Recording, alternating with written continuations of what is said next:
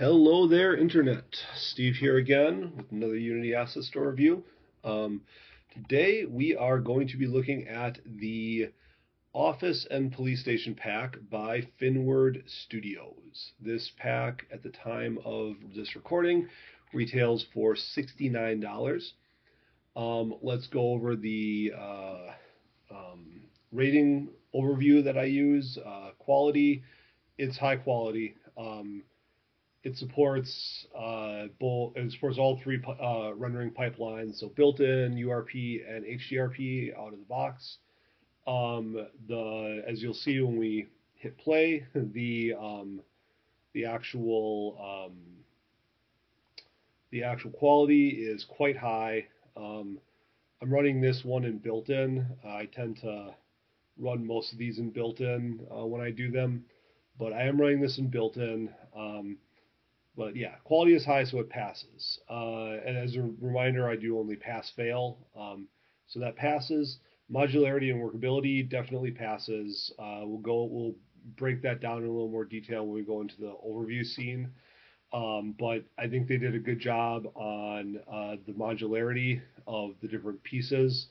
And then customization, there's some decent, this is part of modularity and workability. So the reason I'm bringing this up now is there was someone who commented in the links, or not links, in the asset store page about some textures used from textures.com. They addressed that and they modified them so they're not the original textures, but you can pop out your own textures if you really wanted to. So I actually think that for this one, the customization and the modularity is good. So it definitely passes. The support and serviceability, I've got, I think, all of Finnward Studios assets. I have used this pack actually in a game jam I did a couple years ago or something. I don't remember how long ago, but they're quick to respond. They are, like, when I've reached out to them, they've always gotten back to me. So definitely passes on support and serviceability. And then value, cost versus benefit, essentially. I would say this passes. I think what you get, the quality, the modularity for you to be able to make a lot of different unique types of buildings and stuff, I think that is all very good. So I think that, yeah, for $69, I mean, that's a lot for some people, but for an actual asset of this quality, I think that it is more than worth the value. So let's jump right in here. So this is the demo scene that they provide. We're in the hallway or the entryway. Let's go through the office. No, actually, let's go through the jail section first. So there's a lot of clutter and set pieces, a lot of good options for that. Piping and stuff like that as well. Different shrubbery stuff, different stuff you would see in a police station. Prior to my doing all this kind of work, I worked in law enforcement, and I can attest to the fact that there's a lot of this sort of, really patriotic stuff in at least American police departments. So going back through here, got what I have to assume is, the either chief or lieutenant or sergeant's room, essentially the brass. A lot of these set pieces, and stuff are the same, but mixing them together in creative ways can make them look different, so that's good.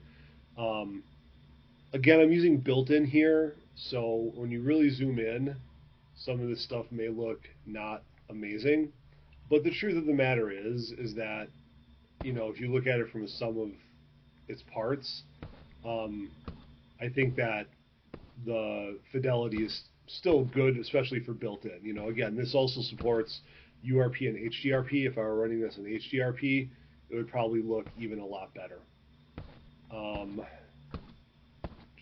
So you see, yeah, so they have I'll show this in the overview scene, but they've got like a large building as like a backdrop building. Um, Go to locker room.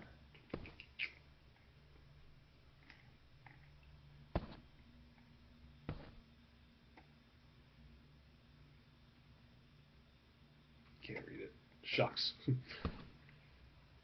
And like I said, we'll dive into some of this stuff when we actually go into the asset manifest scene as well. But you can sort of see that they reuse a lot of the prop pieces, but that's all right. Some more of that patriotic stuff. So let's actually, I think,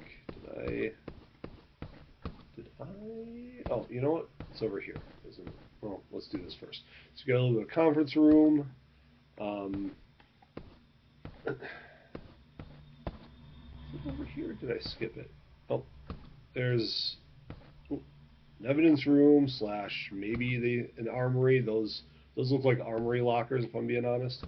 But it's definitely an evidence, room as well. Actually, I never looked at this before. I think like there's a decent amount of boxes. So yeah, there's a decent variety of that. Looks like bathroom. Got a bathroom. Let's hop down here next. So you've got your holding area. Actually,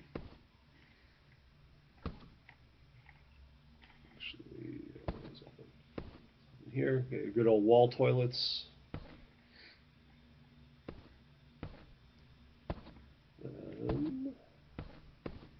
Here. So this is on the other end. This is we went in there. Actually, we'll do this. Let's cut down that hallway as well. Assuming detectives' offices, elevators. There's nothing really up here other than the exit. Let's hop down here. And then we are back. Oh, actually, we didn't walk through here before. That's right. So this would be sort of the main, like when you go into a police department. Usually there's like a desk that you walk up to. There's usually an officer manning that desk. They don't really have anything like that added in here, but that's all right. The one thing it doesn't have that I've been able to find in the overview is like a two-way mirror or a two-way, window for creating an interview room. Unfortunately, that's not a thing. But honestly, you could just like they do give you pieces where you could like hobble something together yourself with that. But that's out of all the things that are in here, that's not really the end of the world. Sort of a briefing desk. The layout of this is sort of weird. This isn't how like actual PDs would be set up, but that's all right.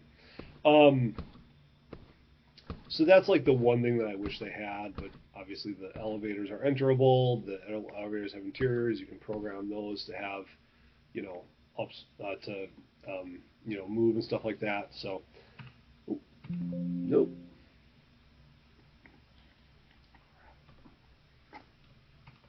Whoopsie doodles. All right. So that's that. How about here? You can sort of see the buildings back there, but let's hop to the actual manifest scene here.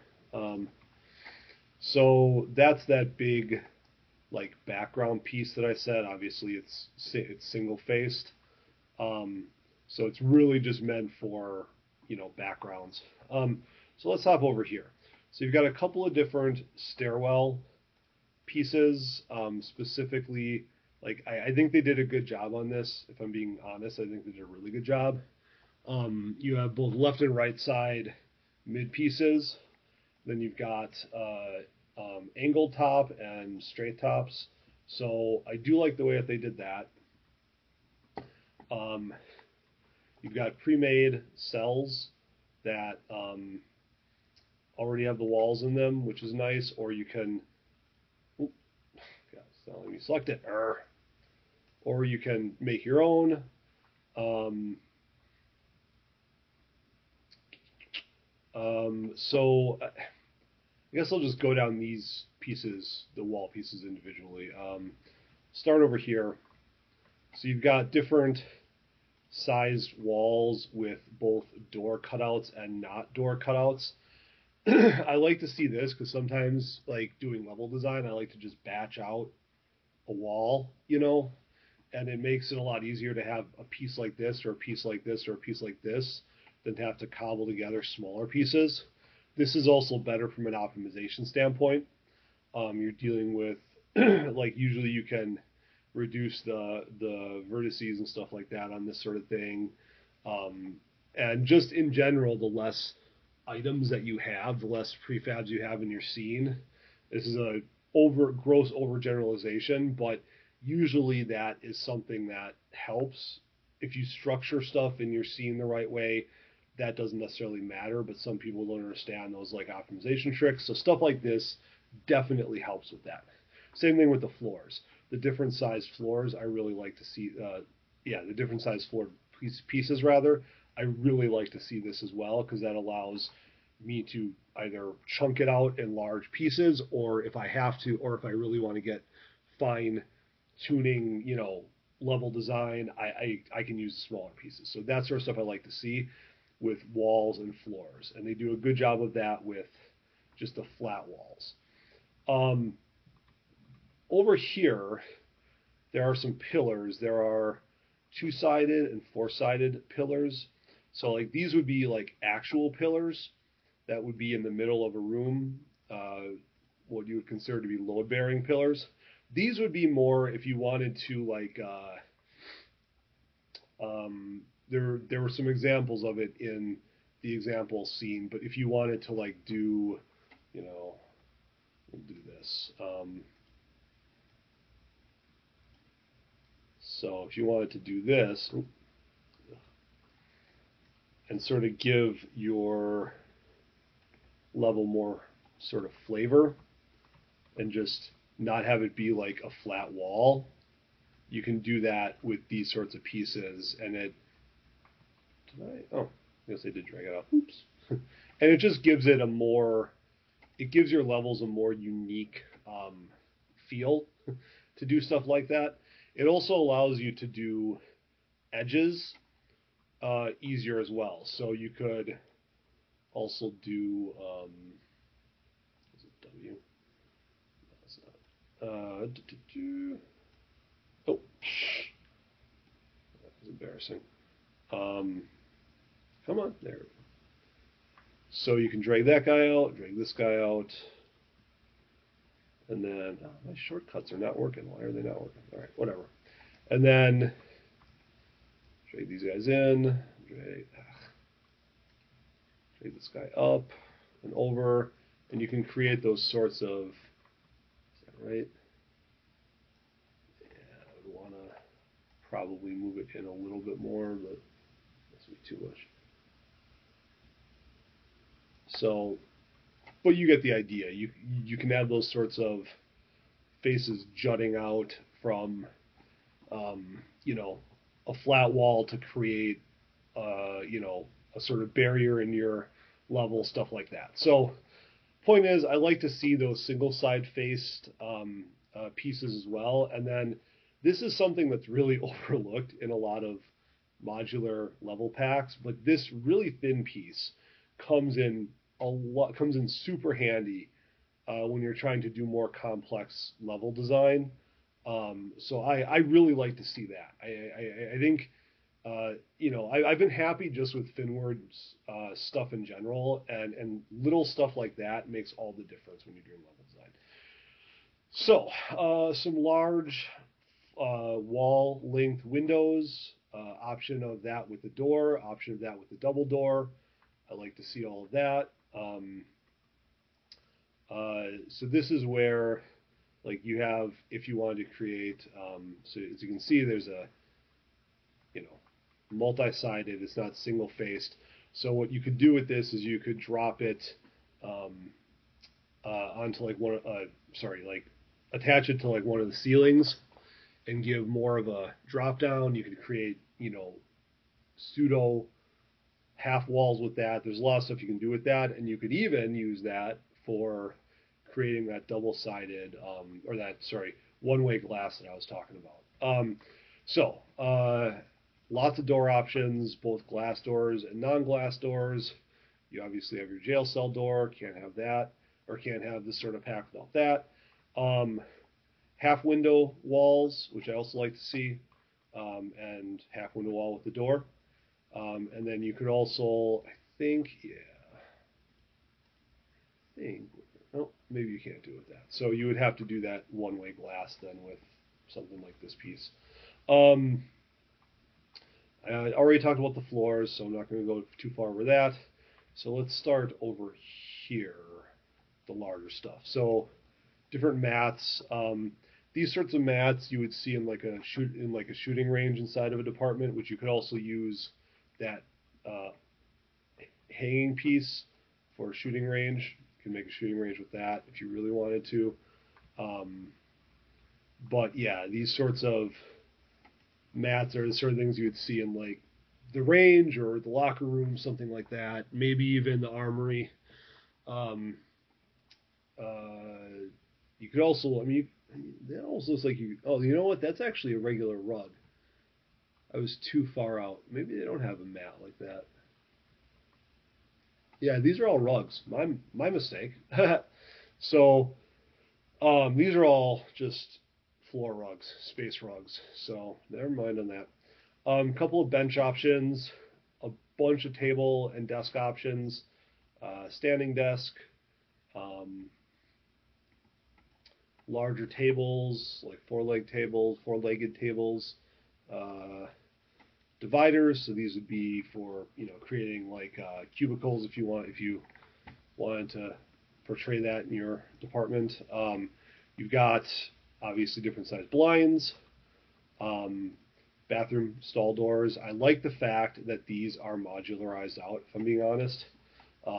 Especially the way that they are, it gives you a lot of flexibility to build large or small bathrooms. Um, More dividers, a lot of divider options.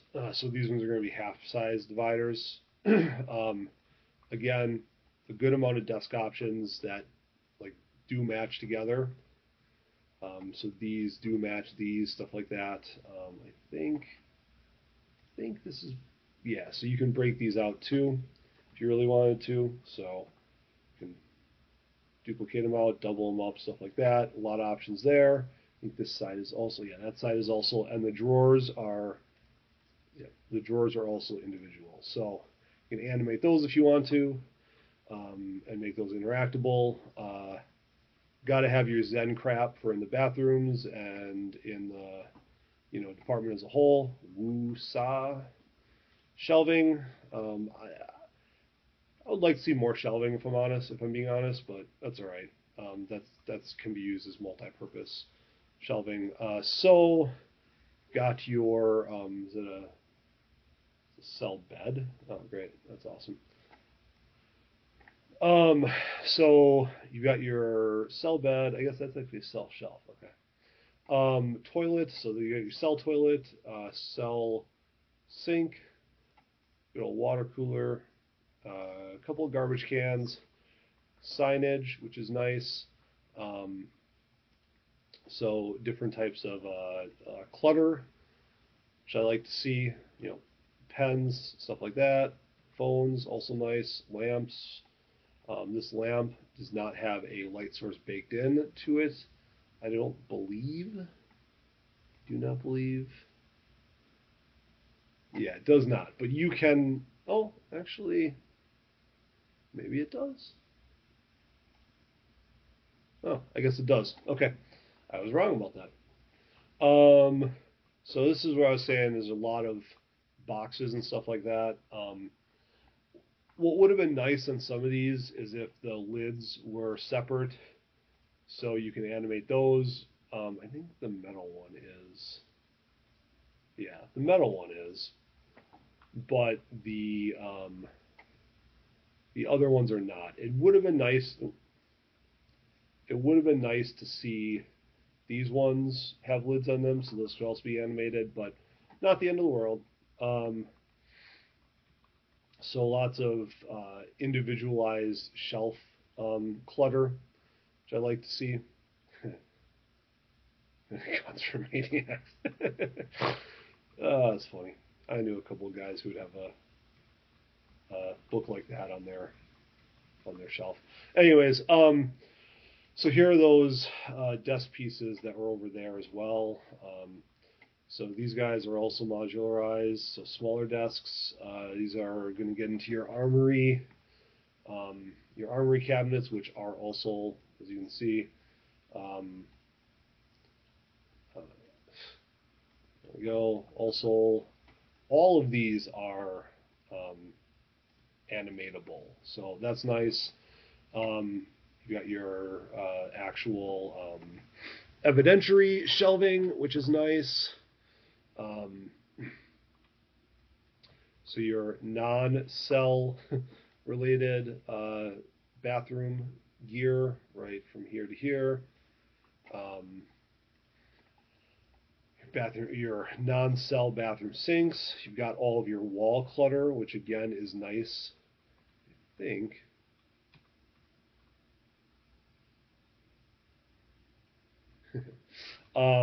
So, motivational and patriotic stuff you're going to see in a lot of apartments. More wall clutter back here. So tack board, type crap. It would have been nice to have these like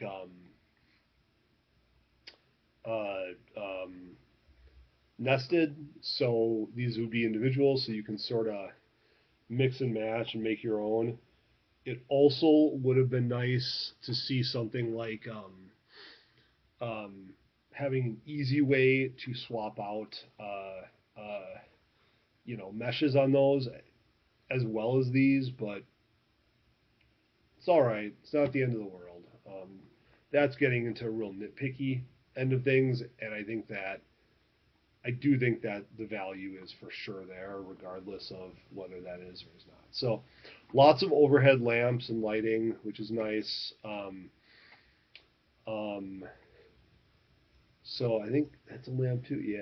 Yeah. So technically from here all the way down to here is all lighting. So that's nice to see. A good amount of options for that. A handful of chairs, and then a decent amount of computer stuff as well. So there's some options there for diversification in your level design. A few more pieces of clutter, which is nice to see. I actually didn't check this. Is it? Yeah, okay. And then you've got your just sort of accent stuff. So, excuse me. You've got some air vent stuff. A few different options there. You've got actual hanging ventilation, which I think is single-faced. Yeah, it's single-faced. And then piping, and this is the piping that I pointed out in that actual demo scene, and then a little bitty sprinkler head here. So, I think that you get a lot, and there's a lot of versatility with what you get out of the pack. A couple of nitpicky pieces aside, I don't think it's worth hammering them for that, because I do think that this has a lot of value. I think it's worth it, and I think that it's definitely worth the money. So I do recommend this asset. Like I said, I used it in a game jam a couple of years back, and it worked super well. I forgot to point this out because I made a big deal about it in the last one, but this demo scene just works out of the box with the character controller, so all the colliders are set up right and all that because I can. because I can do all the fun little wall running and slicing stuff. So yeah, it just works out of the box. I didn't do anything with that scene other than take my character controller and just drop it in. That's what I like in a scene. That's what I prefer, and that's kind of the hallmark of, in my opinion, a really well thought out scene. If I don't have to do a bunch of extra BS, that's also why I use the built-in, because usually for URP and HDRP you have to do more. But yeah, that's I just dragged it in and it worked. So yeah, I think that this asset is worth the money, especially if you can get it on a sale. But I think for the $70 that it costs normally, I think it's still worth the money. So that's my sort of overview on this asset. I think it's worthwhile, and let me know if you have this one, if you like it, if you don't, whatever. Let me know in the comments, and I'll see everyone in the next one.